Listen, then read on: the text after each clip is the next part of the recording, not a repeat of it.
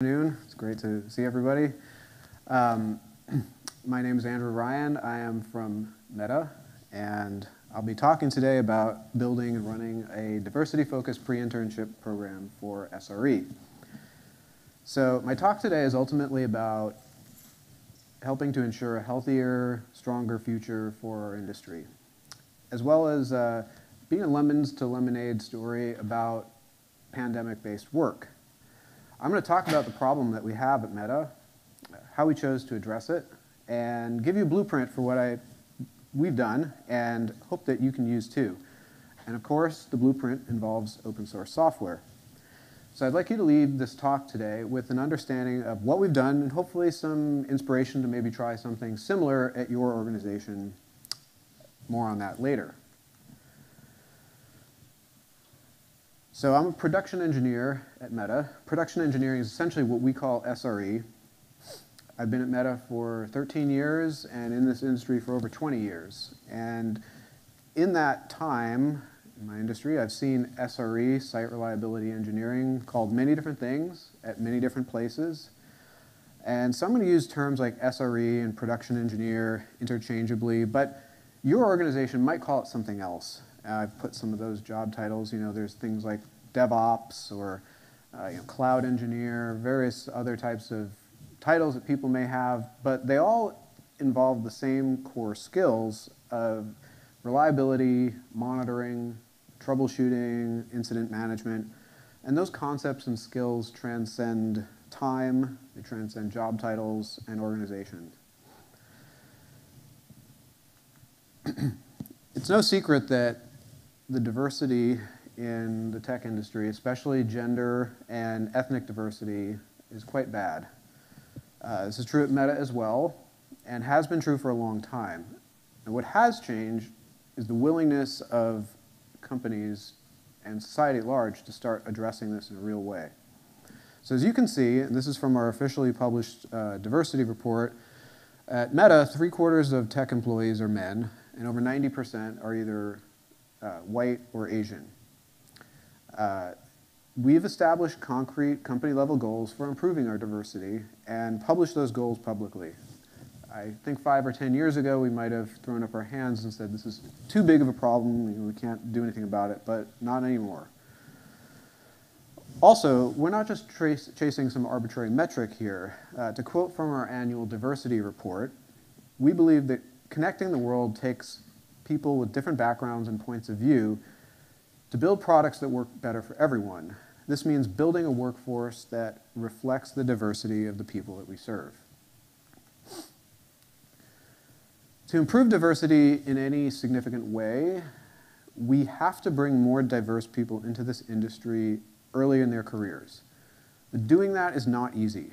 You might think, well, okay, just go out there and send our recruiters to colleges and schools that have more diverse student populations and have them recruit SRE talent from there. But it turns out that doesn't work. So why is that? Well, there's 4 main problems that we've found. The first one is that SRE is not well known as a career path. So, for example, many colleges will have a software engineering degree, right? And they know if they get a degree in this, they could get a job as a software engineer, but there's no site reliability engineering degrees or anything like that, and most students that are even going through a technical program just don't know that this is a field that employs thousands of people across the world.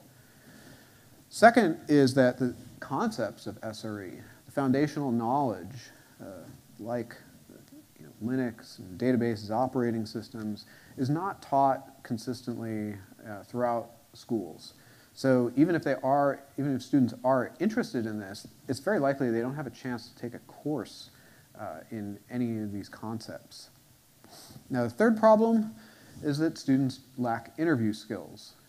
And this is a very common thing. Now, if you don't have access to a large, or a tech company to do interviews at, you're probably never going to practice. I mean, you can do things online, but it's not the same. And if you don't know how to do a coding interview or other types of tech interviews, you're going to have a hard time getting a job. And then finally, the issue of access. This idea that you can't be what you can't see. In most schools, students have never No student has ever gone to work for a large tech company like Meta or Google or Amazon. And so they don't have examples. People just don't understand that this is even a possibility. They think that's for somebody else and it's beyond them. So these are the kind of core problems that we're facing here, trying to increase diversity in early career hiring. So how does it work in practice? Well, at Meta, most early career hires are former summer interns, and a large number of them are from top computer science schools. And how does that work? Well, so we send our recruiters to these top CS schools. Some number of students pass the interview.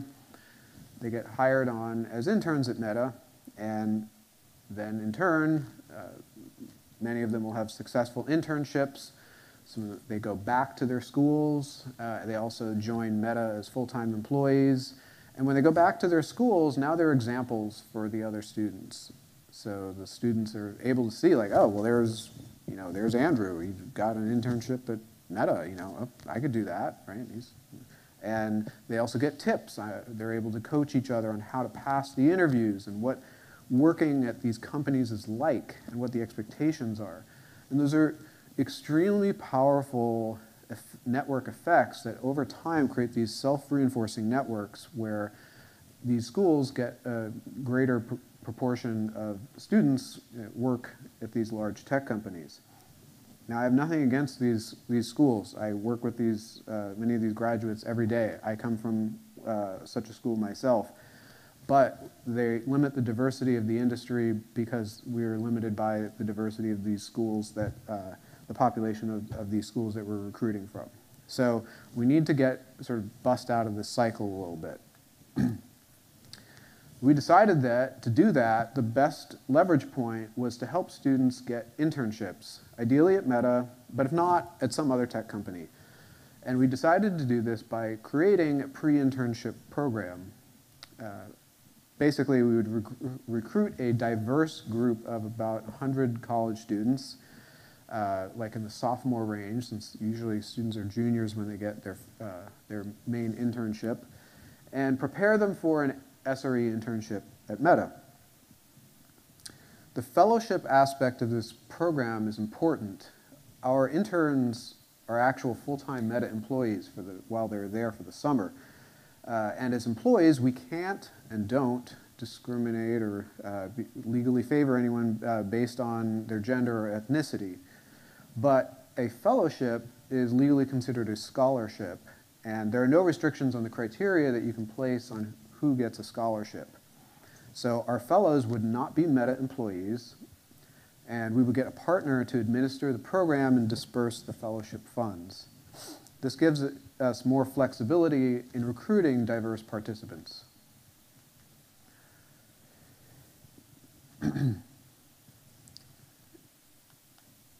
All right, so what would such a program look like?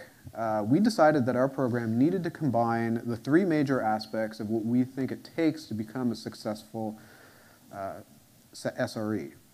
The first is knowledge, so the basic foundational knowledge of the job. This includes the technical building blocks of an SRE career, things like Linux, coding, databases, and troubleshooting techniques.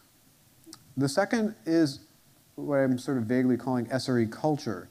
Things like the ideas around release management and reliability, service level agreements, incident management, all these things that kind of are the bread and butter of how we approach our jobs.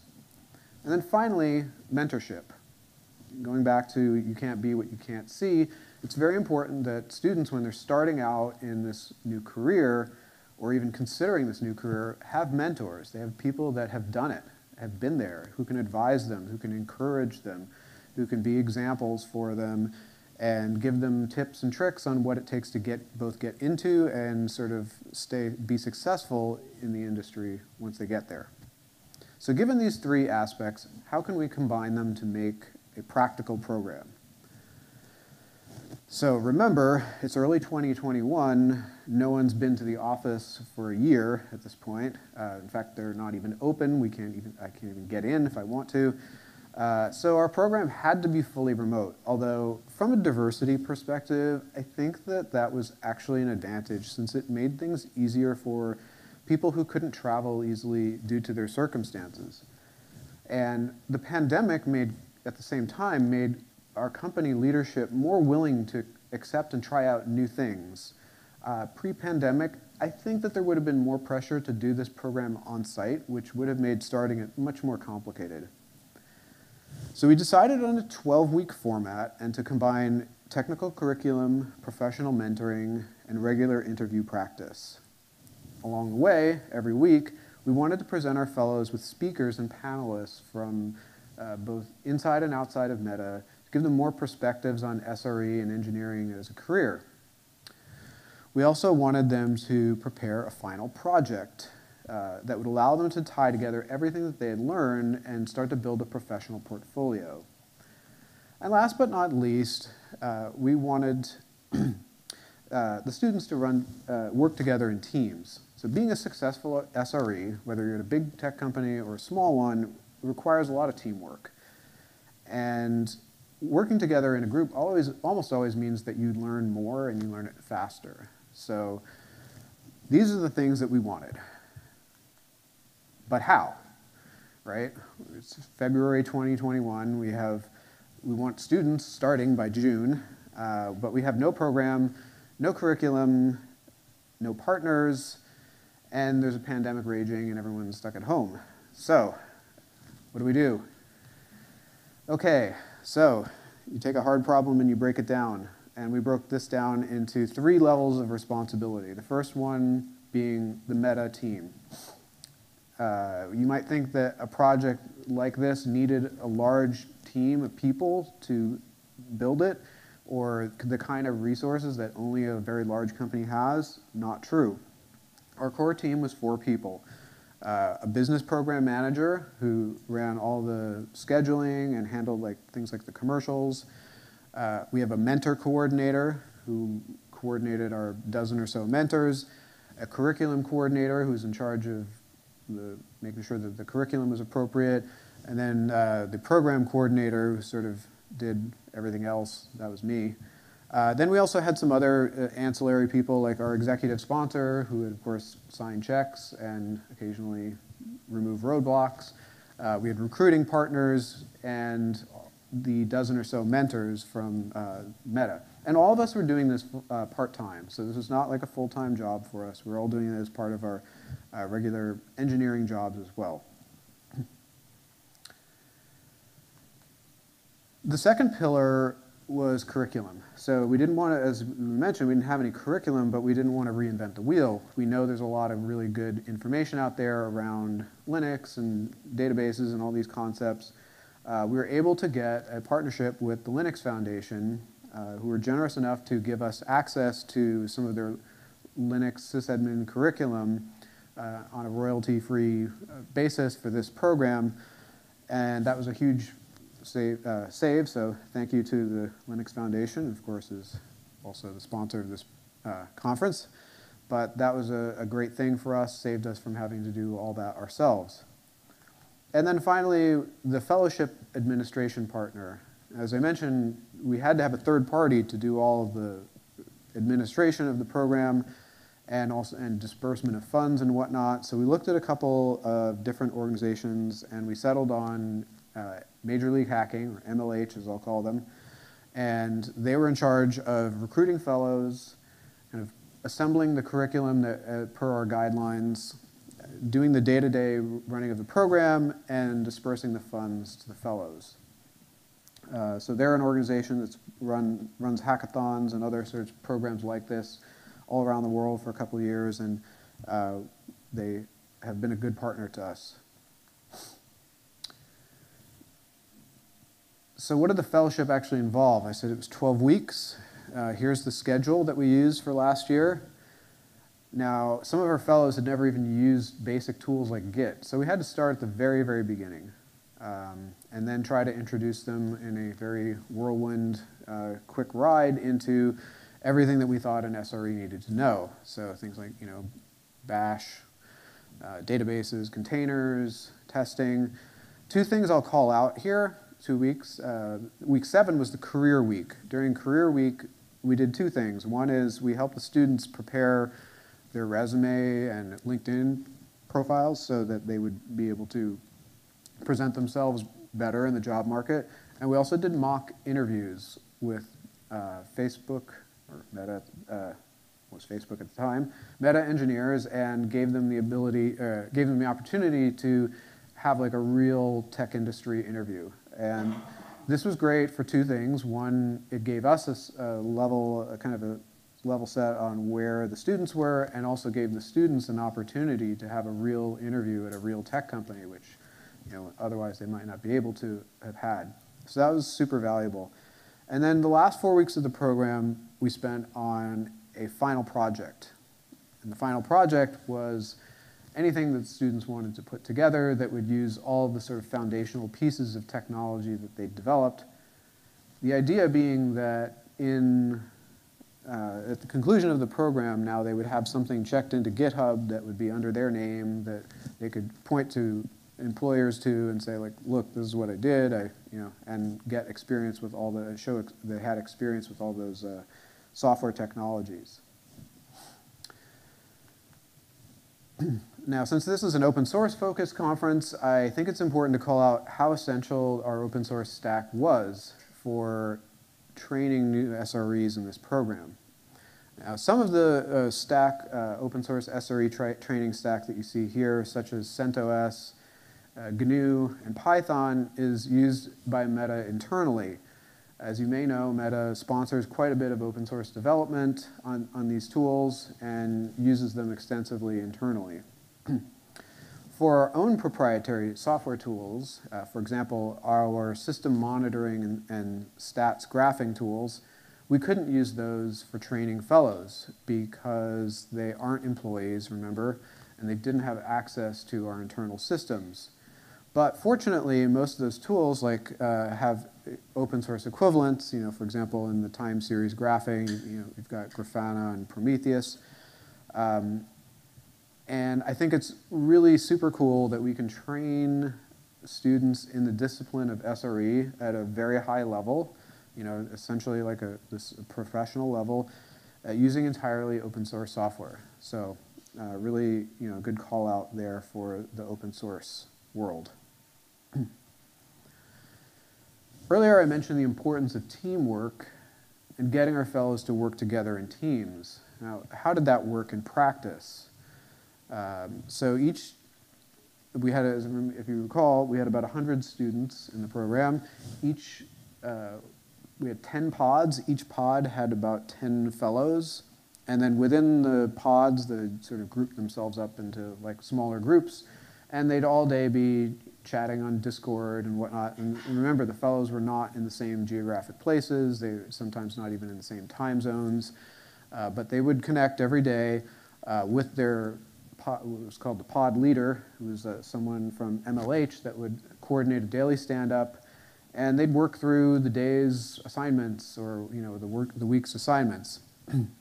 In addition, once a week or so, each of the fellows, either individually or in small groups, would meet with their mentor from Meta and just get a chance to ask them anything. So it could be asking about technical stuff, it could be career stuff, interview tips. Really, so we've kind of left it open as far as like what that mentoring relationship would turn into. So that's the program. What about the results? Well, first off, I'm really proud to say that our fellows worked super hard and they had a great experience. 95% graduated the program, meaning they completed all the modules and stayed until the end. And 77% reported spending 25 or more hours a week on it. So that's really great to see. And we had, in our daily sessions, 95% daily attendance. I think it's a really good, all these statistics are really good at showing that people were engaged and they found value from it. But did they understand at the end what SRE was? Did they feel like they could do it? That's another important thing. And I think the answer is a resounding yes. So take a look at these numbers, starting in week 1 when we surveyed the students, and going to week 12 at the end of the program. You can see at the beginning of the program, most of the students didn't know what SRE was, or they didn't think they had the skills to do it. They didn't even know what the skills were, and they weren't sure it was a great career path. And look at how those numbers change. Basically, everyone that went through this program knows what it takes to be a successful engineer at Meta. And that's awesome. Now, do they want to be? Is that their ultimate career path? You know, we don't know that. It would be great if it was, but I think it's really powerful that we're able to kind of instill that in them, that at least they feel confident that they know what they need to do.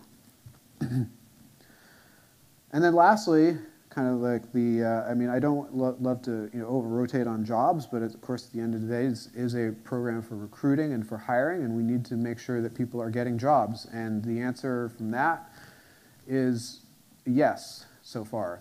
Our data here, just as a caveat, isn't quite as good because we had to rely on a combination of surveys and LinkedIn data, but our estimate is about 50% of the fellows from last year got jobs this summer in some kind of a tech job.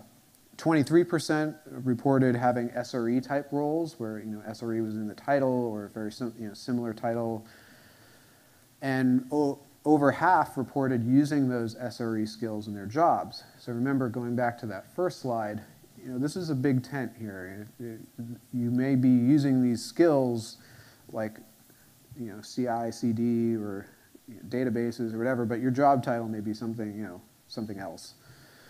And 90% said the fellowship gave them advantages in the interview process, which I think is really good to hear. It means that our training was working. And when those fellows went into interviews, they had a leg up because they had gone through this program and had this kind of practice. There's some of the companies, that we've got confirmed SRE job placements at, so including Meta, so it's very exciting. So we're running the program again this year. We're currently actually in week 4 with another 100 fellows. But what needed improvement? What did we find that we could do better? The number one feedback that we got from the fellows was that they didn't understand the why of what they were learning until later in the summer when they started their project. So this year, we're trying to make the project the focus of the fellowship and making the curriculum support that. So for example, at the same time, the students are learning about containerization. For example, they could be Dockerizing their own project so they can deploy it in the cloud. The second learning was that we needed more interview practice. So we've added weekly modules to allow the students to continue to practice mock interviewing. I don't love, I'll be honest, I don't love to make a focus purely on interviewing. I'd rather people learn stuff, but the fact is, it's important, and you have to do it, and if you can't interview well, you can't get into this industry, and if you can't get into this industry, you can't go anywhere. So we have to spend time on it. Third one is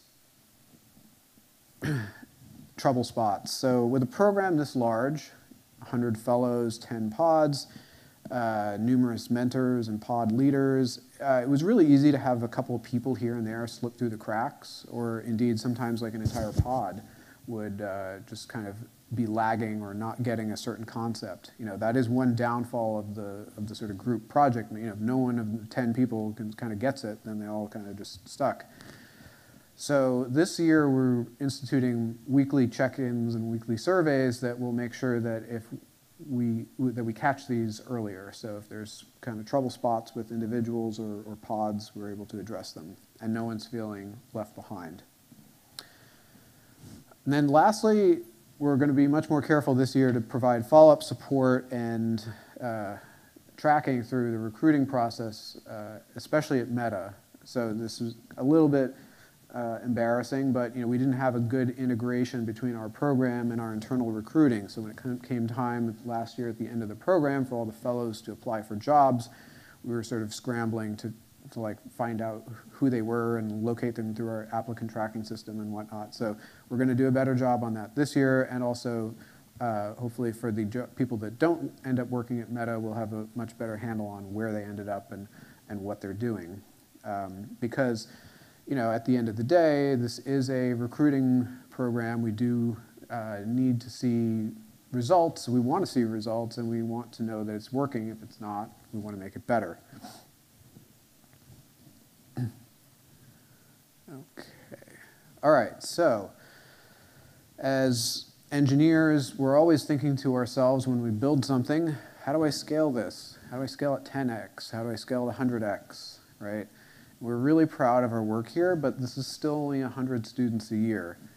If we're successful again this year, which we hope we are, we'd like to grow this program further inside of Meta, hopefully to Europe and elsewhere, but we can't grow to 10 times the size or 100 times the size. So what opportunities do we have to scale this?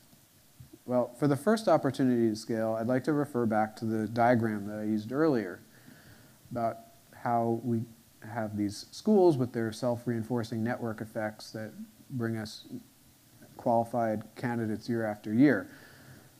One of my hopes is that we can use this program to seed new schools and effectively be able to create schools that didn't have these network effects. Now, if we can get a couple people in and get them as interns and get them as full-time employees, we can start to seed new schools. And we know this is possible. It's just challenging. And secondly, we'd like to run this program or something like it at other organizations. So I'm hoping there are people out there watching this talk right now, whether in person or virtually, that have authority over hiring and budgets and have similar diversity goals at your organizations. So we'd like to talk to you. Come chat with me in the hall during after the conference, after the talk. On the last slide, we'll have some contact info where you can reach us. There's also, I will point out, a couple of folks from MLH in the room as well. You can go talk to them. And finally, we're thinking about trying to kind of open source this program in the same way that, as I showed you that open source SRE stack. There's no secrets, right? I mean, you can go out already and find most of this content somewhere, right? Like there's plenty of content on how to use Linux and how to use databases and how all this stuff. But bring this program all together and adding the mentorship piece in and adding the interview training and stuff like that. That's where really the magic is. This is an industry problem. It's not just Meta's problem. It's a problem everywhere. The logistics might be tricky, but we know that for our industry to change and improve in the long term, we have to work together. And I am happy to say, I can't say anything officially yet, but I am happy to say that we've got some real strong interest from other companies that is definitely happening, and you will see something like this at least one other company in the next year, and hopefully multiple. So things are happening, but we can always use more. Now, how can you help if you're interested, if this excites you? First off, hire our fellows. So I know most people watching this talk are looking for people, and they have open positions for full-time engineers, and many of you hire interns as well. So if you see the MLH Production Engineering Fellowship sponsored by Facebook or sponsored by Meta on a resume or LinkedIn, give them a reach out. They've had some good training, I would like to think. And secondly, as I mentioned on our last slide, you can support a similar project at your company. Lots of things appear impossible until they've been done. Well, we did it, and you can too. We're giving away the blueprint. We will work with you. We will tell you what we did. We'll give you, every sort of contact we have. This is nothing, we're not trying to steal all the good people here. We just want to bring more diverse people into this industry. So thank you. So as I mentioned, we are running the program again this year. If you want to get some like whatever collateral on it, you can follow Major League Hacking. These are some quotes from some people that have been through the program last year, and I'll be happy to take questions either in the room or virtually. So anyway, thank you very much, and hope you have a great week in Austin.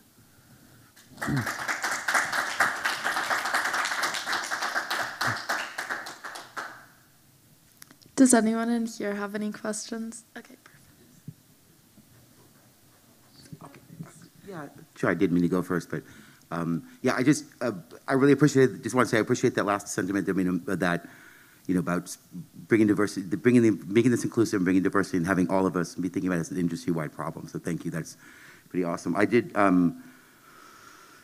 one of my questions I was wondering was, when I looking at the curriculum on the face of it, I didn't see a lot of details about teaching open collaboration, you know, like the open source way kind of principle stuff, which I know some of that, sometimes we just assume people know, but maybe they don't. Is that, do you have that kind of embedded in there, or how has that been thought about? Yeah, that's embedded from day one. Day one, they get GitHub accounts, and they learn what a pull request is, and they get, from the beginning, they get like, you know, here's how to write, you know, like a, you know, commit message, or here's how to write a pull request, or here's how to do a bug report. The so how and the why? Yeah. So the how and the right. So that's built in from the beginning, and then that collaboration model that we use throughout, where the students are working in groups, enforces those concepts throughout. So this is very different from like a course or something where students go off and they do a bunch of assignments on Linux and then they bring them in. Like from every day, from the day one, they're working as they would sort of in a company. Yeah, it's sort of an immersive open collaboration teaching. Okay. That's the idea, yeah. And I think we've been successful in that, but you know, can always do better. Cool. Yeah, hi there. I just wondered, from when you decided to implement this to the first course, how much time did it take, and how much resource in terms of like people and money did you have to devote to it? Yeah, so that is an excellent question. I did have a slide on that. There's basically about 4 people working part-time inside of Meta. Maybe probably our business program manager was working more than part-time on this. It was pretty busy for them. But not a huge lift. And then in terms of money, I mean, obviously I can't like go into like the exact commercials, but what I can tell you is it's not very expensive. Certainly not expensive relative to interns. It's I would say, like very affordable.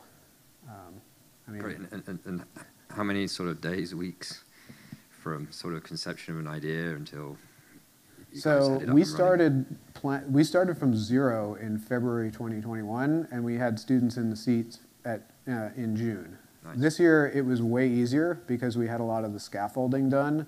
So, and at MLH, for example, they do all the hiring. So we sort of write them a check, and then like students appear at this point. I mean, yeah, I think you kind of answered this question. You're like, you wrote MLH a check and then students appear. I was actually going to ask the question, like, how do you convince students to do an entire SRE thing? Mm-hmm. Because, you know, like I'm a DevOps engineer, and when I talk to, when I try to encourage, you know, like people that come up to me, you know, like women, you know, people of color that are interested in what I do, they seem to be really intimidated because as like a college student, they're used to hearing back-end engineering, front-end engineering, and they're like, oh, this DevOps thing is just so like high level and it's super intimidating. So I'm curious, like, did you, like what, because this is like the pre-internship 12-week program, like did you do like a like, I don't know, program, I don't know, presentations, and like, what are the most convincing factors that made them want to join it? Yeah, you bring up, I mean, you hit the nail on the head, right? Like this is, you know, and we talk about that, I talked about that in the slide, in my slides, where this is something that doesn't have much awareness in the industry or in schools. This is a field that people just don't know about. So I can give you some partial answers. The thing you should walk away from is this is still a work in progress. How to sell sort of this idea of like SRE and DevOps as a career, we're still trying to like figure that out and trying to figure out how to make that more inclusive. And I think even for this year, there's more things that we can do to kind of, you know, explain, which we'll do in 2023, to explain like, and make it just seem less threatening or scary, you know. Probably in our case, the Meta name helps a lot, right? Just because people are like, well, I don't know what, maybe I don't know what this is, but like, gosh, a job at Meta or a chance for a job at Meta sounds pretty good. So maybe I'll just, you know, I think that's what a lot of the students in our first session did. We also had some informational sessions throughout the last 3 months through MLH. So we'd like have these open sessions where we'd have somebody from Meta like talk about the team and talk about the program, and I don't know, maybe we've got some videos and other stuff, but that's an area that I'm very passionate about and I want to get better at, because yeah, I mean, like you have to look back even in the funnel before the people that apply into the program of, you know, how many diverse people are looking at this application page and saying, I can't do that, and they're not even applying, right? And that's, yeah. So we want to do better. It's just going to be a continual process of improvement there. You just sparked a question that came up on that last one on the job role description. Have you had that done brought through a diversity edit, like you know, editing team of people with diverse backgrounds and skills to look for things that might get people to go, oh no, and walk away from it? For our full-time jobs, do you mean, or for the fellowship? Oh, for the fellowship. I don't know that we did that specifically. I mean, so.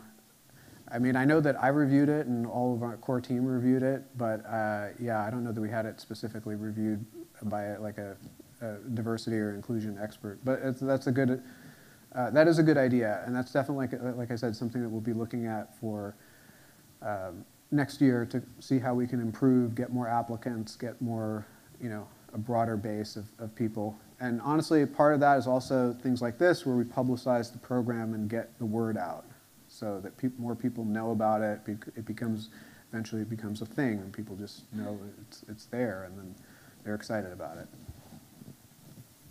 Okay, any other questions?